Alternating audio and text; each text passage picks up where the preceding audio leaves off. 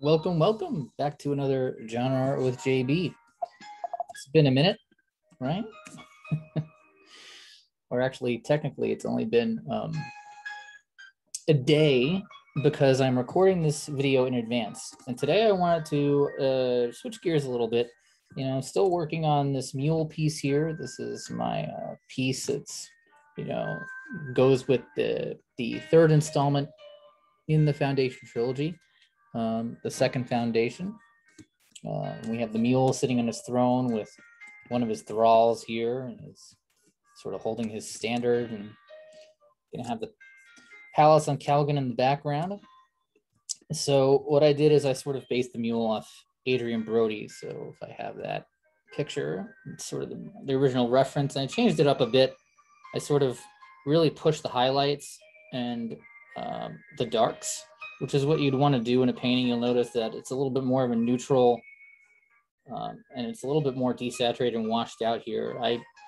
I bumped up the saturation and kind of threw things into more of a bright, hot key, which when you're doing covers, like sci-fi covers, and you're trying to really make flesh look dynamic and alive, like it's always good to bring a little bit more heat to the skin. And that's sort of what I'm doing here. I'm actually basing this character off of an old Boris piece, Boris Vallejo. And I don't know if Boris Vallejo, of course, the great master Boris Vallejo, has a YouTube channel, but if he does, I'll look that up and put that in the cards, because he's an absolute master and an inspiration, and he should be given the acknowledgement and credit that someone of his stature deserves, right? He's a legend. And he's clearly influenced me. And I know if you read the description on this channel, you'll note that in the description I cite Boris as one of my influences, particularly during the lockdown this past year. I really studied a lot of his work, particularly how he would do faces. And I think some of his older work is more instructive because it's a little bit more accessible. It's a little bit less technical and more brushstrokey and painterly. So you can kind of get into his head a little bit easier with regards to what he was doing. But I'm using the same palette I used for Mr. Adrian Brody Mule up here. For this sort of Valkyrie, or whatever you want to call it, I'm just coming in and, just going to basically shift this into more of a green key. Cool.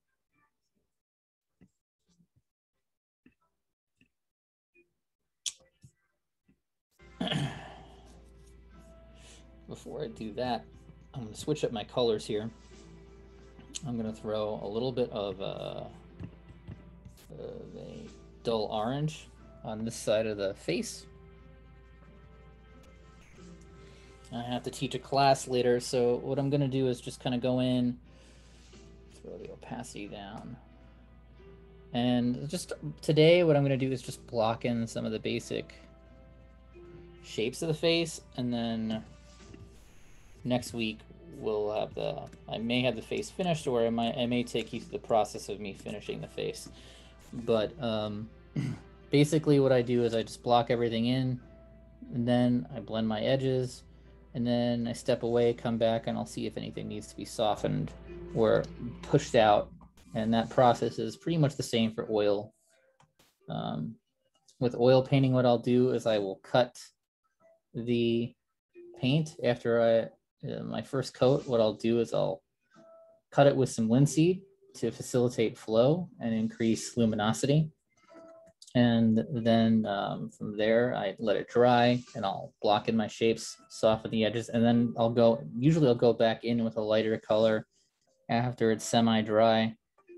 If I need to soften things, or if I need to blend edges. There was one painting where I did a glaze over the face to kind of bring things into more of a consistent key after I had painted them initially, and that worked okay. But I do have to say that painting on the computer I do think it's significantly easier than painting with traditional oils. I love oil painting though, and I do plan on going back to do some oil works in oil. So,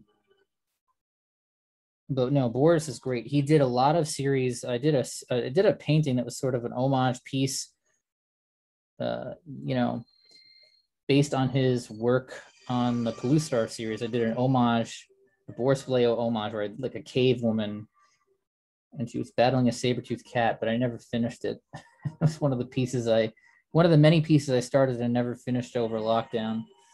And really just, I'll redo that. Really just incredible control of figure, shape, language.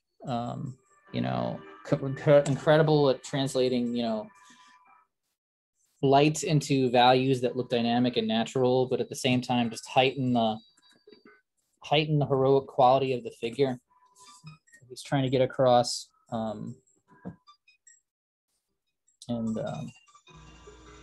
Yeah.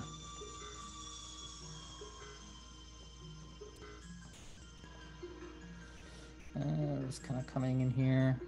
And of course, I'm not trying to stress this, like my piece is not going to look exactly the same as Boris's piece, right? And that's okay, because I'm not Boris.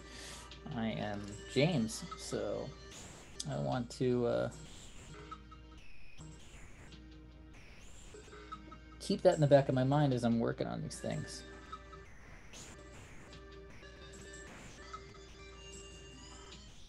And then, you know, also just it's time to lay in some eyebrows.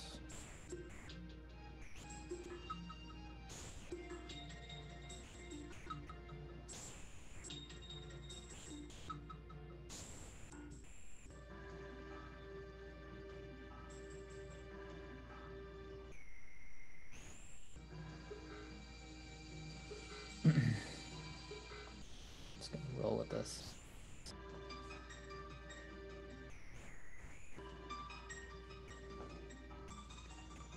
Really great though at just getting expressions. And his wife Julie Bell is also an incredible artist who I was not aware of.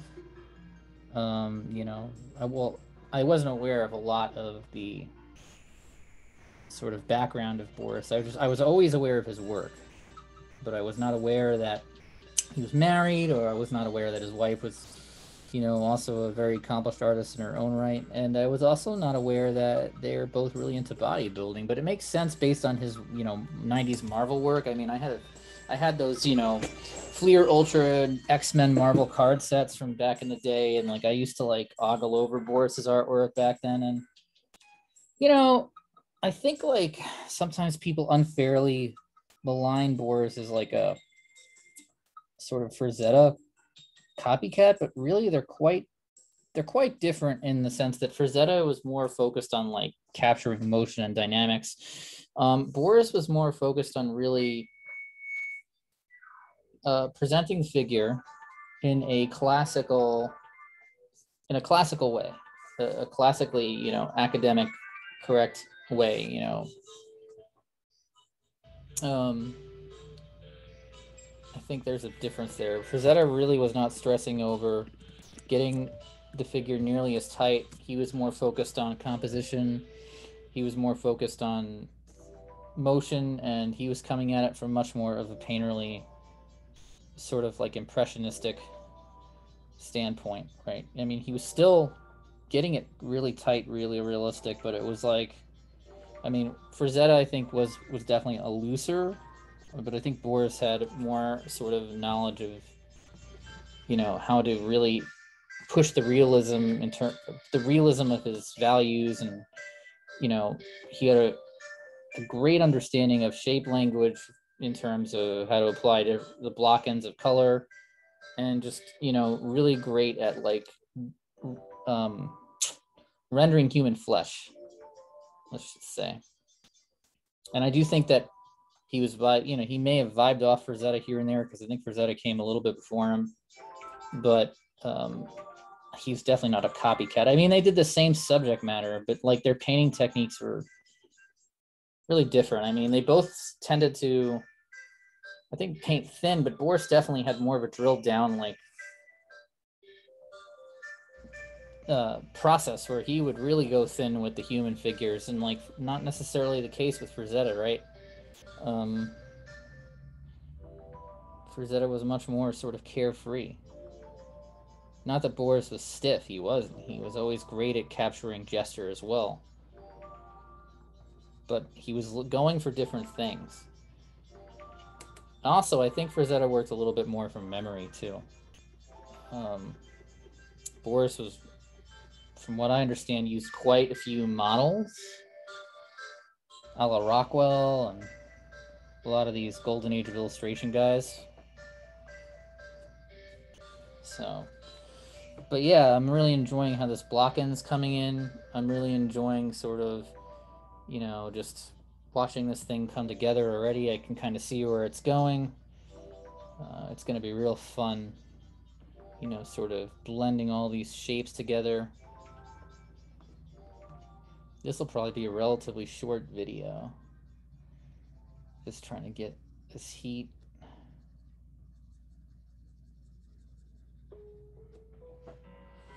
I mean, the one thing is just, again, though, he has this deep, the shadow here. There's quite a bit of brown in the shadow, right? So I could go here. This is in more of a red key already, but I could just shift this more into red.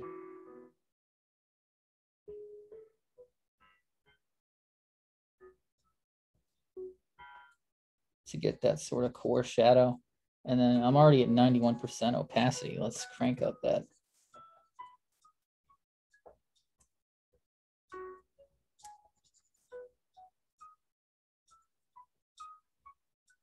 Why it's not, let me see something.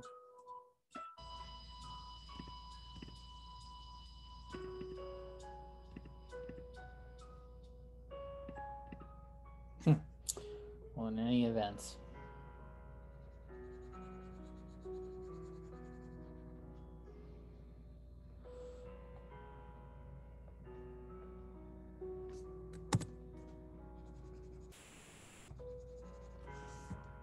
that's weird how it wouldn't, it's set to pressure, right? Let's go above it. Ah, there we go. So I switched it on a different layer and all of a sudden it magically goes to where it's supposed to go. Let's knock that down to 85%.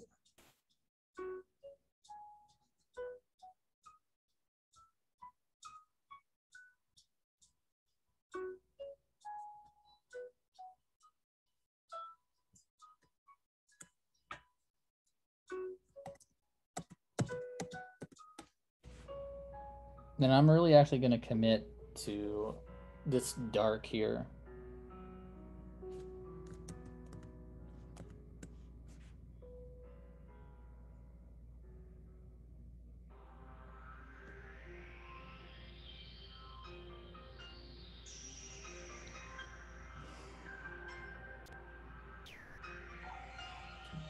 Even though it's a little bit more saturated of a dark than is actually in my figure.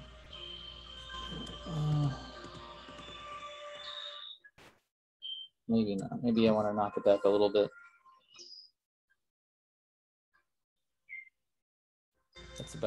That's more like it.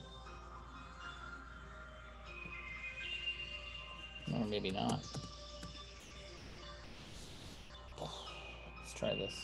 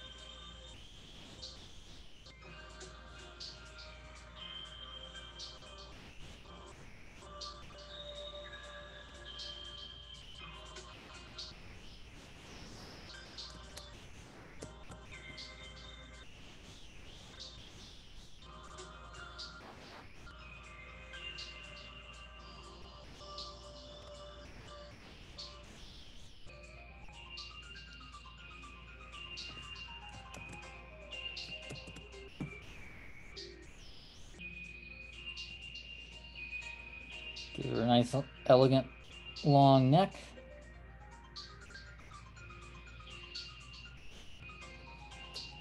hardness on that.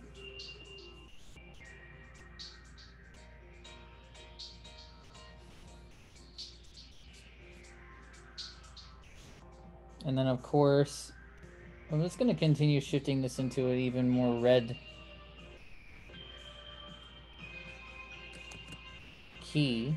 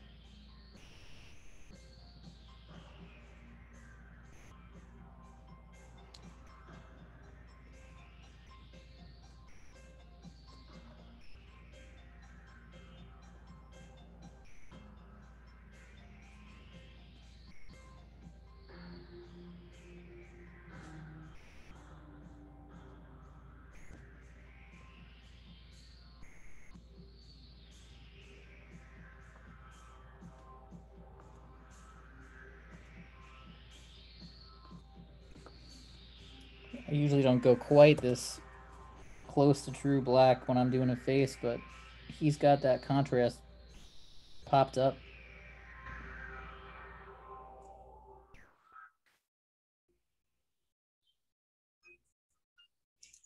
But he also has quite a bit of red down here.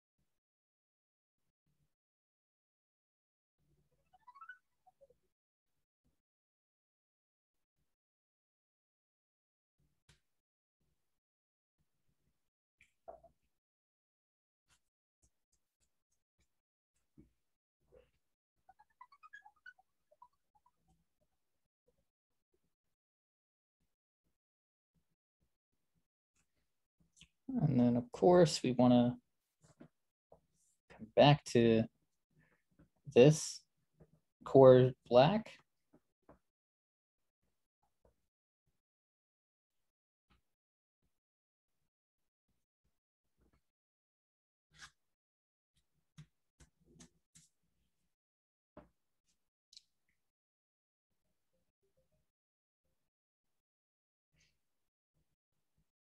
And I'm seeing a million things I can do to this, but I want to finish one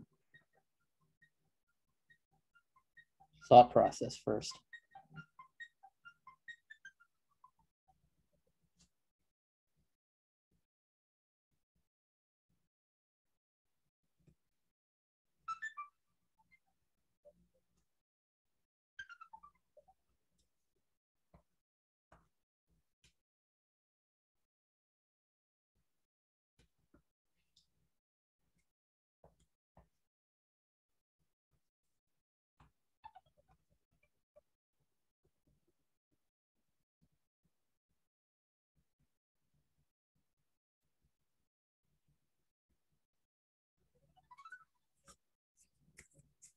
Not bad.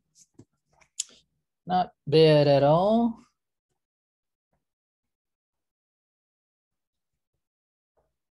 Like I said, I'm just going through, blocking in different shapes here.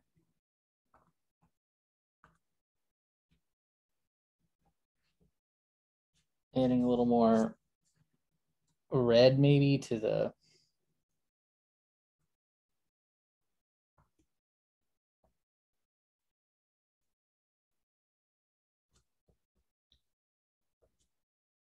lips here than we might normally get. But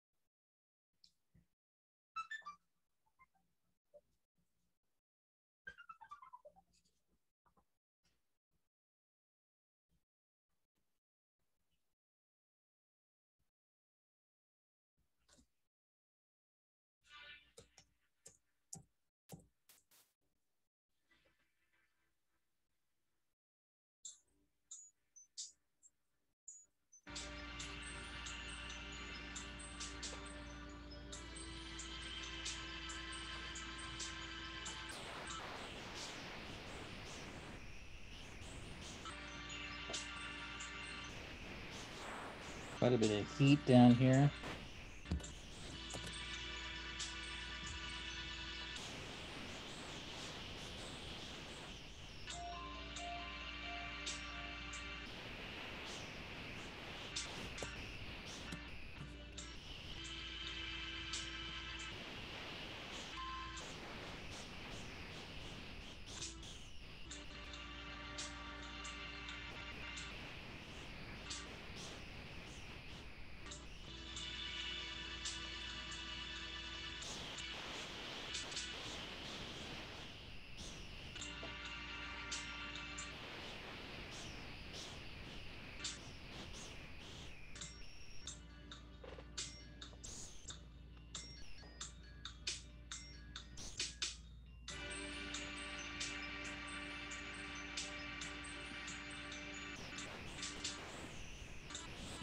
She's got a little bit of an underbite now.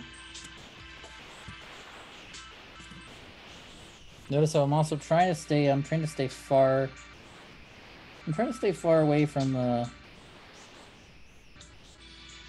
the image.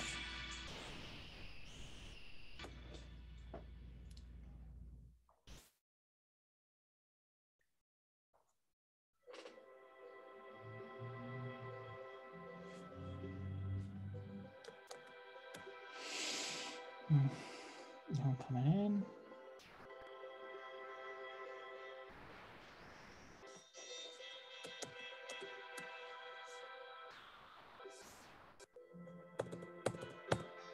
Just kind of carving these lips.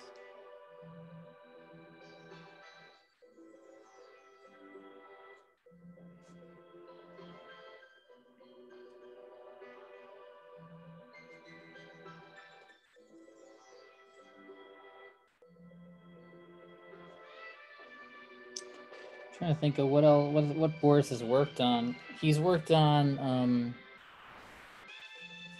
well, he's done again tons of sci-fi, erotica, barbarians, Conan. He's worked for Wizards of Magic, Marvel.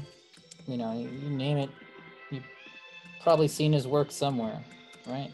Let's bring these lips up a little bit. Because she's got fuller lips. I tend to make my figure's lips a little thinner. I'm going to zoom in for a sec here so I can get a better control.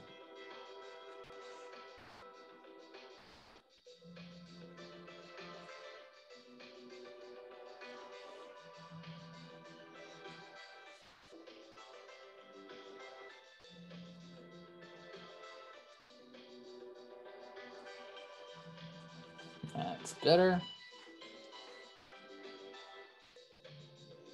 And then we want to go, I tend to go green for my blacks around the eyes. So then I tend to also follow the James Gurney playbook of like yellow, red, and blue in terms of breaking up color zones on the face. And I sort of did the same thing here with the Mule. You could see it's quite a bit of blue if you really look. Gray blue in his beard. And there's even some hints of like a purple blue down here. Here as well. Just a little cooler in general by that chin area. A lot of heat around here. And then we, of course, we have our yellow up there. So that's that, right? And I'm just keeping track of the time here. Probably cut this in another 10 minutes or so.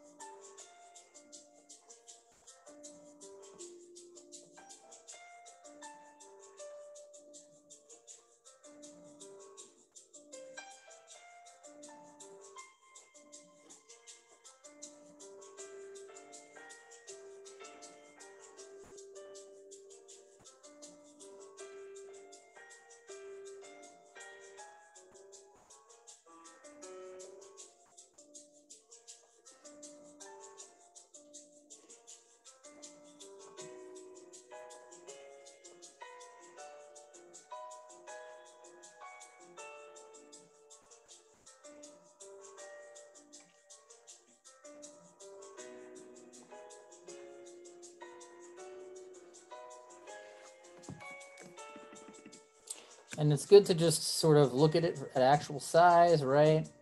So look at this at actual size. It's coming along all right so far. Definitely gonna have to soften things up quite a bit, but I'm liking how the blocking is going. And then if we go to image adjustments and we go to black and white, oh, I forgot, in order to pull this off, all of our images, all of our layers must be on black and white. So let's do that. Let's merge some of these. Let's merge some of these bad boys down, right? So merge down. Merge down. And then we'll go edit, adjustments, black and white. And actually, if I were going to teach this particular method, I would recommend people do black and white first. You can see I need to go back in and add a few highlights right now. I'm getting most of the values fairly correct, but I definitely have to go in and probably just add some highlights around the eyes here, pop the nose, pop the chin, right? Really go in with that yellow, bring a little bit more heat to her, and go from there. So it's good to do this occasionally as well as you're, doing your figure. So I'm just gonna cancel that, and I'm actually gonna go in and do that.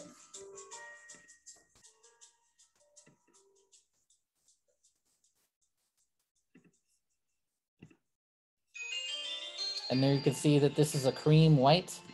I'm actually gonna go in and boom, pop out some highlights here.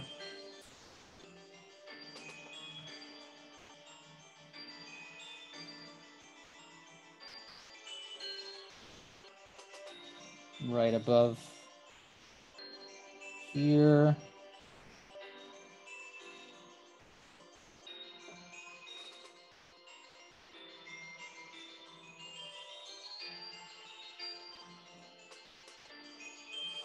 There. Here.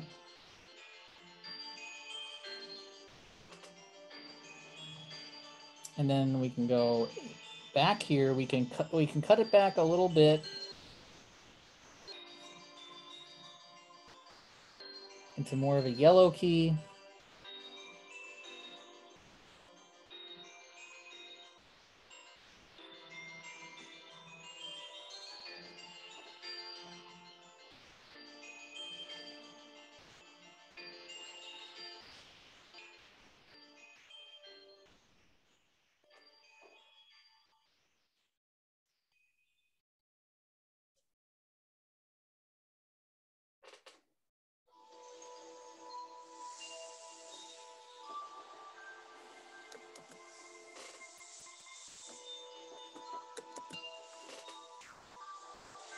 There we go, and then boom, a little bit there. A little bit in the ear.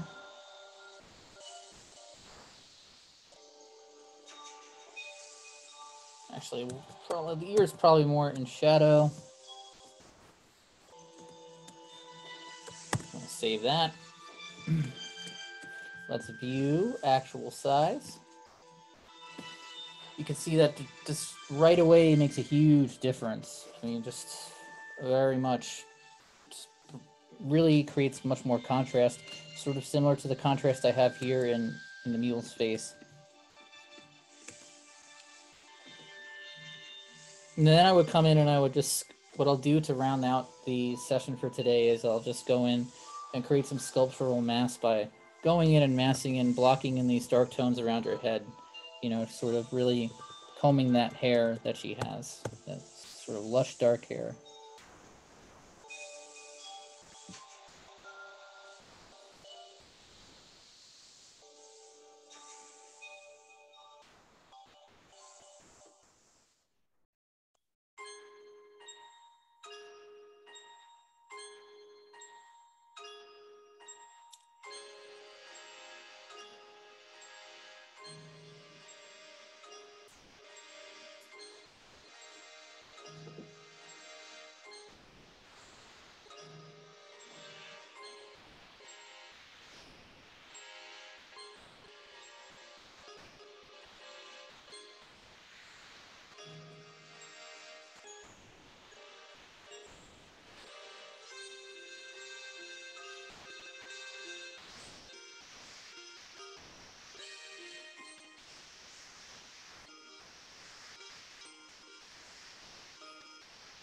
Of course, this is all going to get feathered out, and it's going to get softened.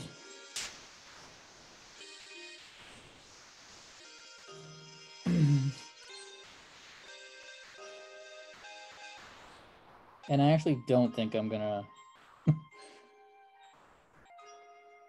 release this next week. I'll probably put this out pretty in fairly rapid succession, just because I don't know what my schedule is going to be like going into August. I'm not going to have as much availability.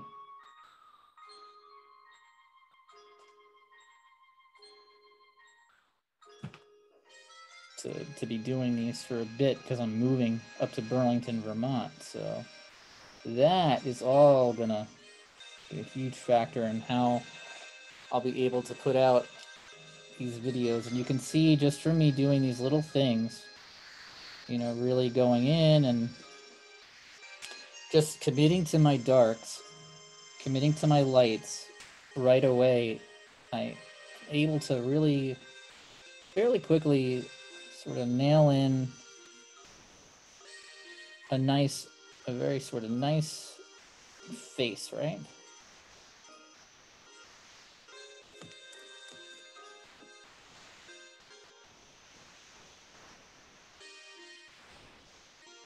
You know, Boris he's really one of a kind. He's an amazing artist and great guy to learn from. I'm walking in the footsteps of giants, as they say.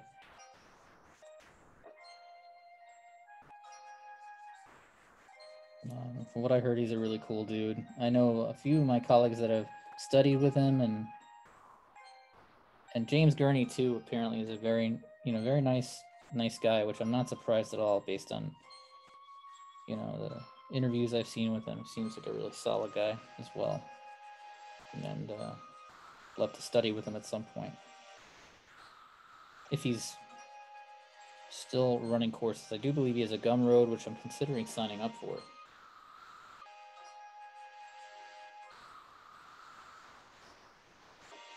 And I rather like that. Let's look at it from actual size, and then I'll cut this video for today. All right, so it's looking good, I think. Let's flip it back around to its original orientation. Just double check it one more time. Not bad at all. All right, that'll do it for today. I'm going to stop the recording now, but I wish you all farewell, and until next week, have a great day and stay safe in the seat. All right, take care, guys.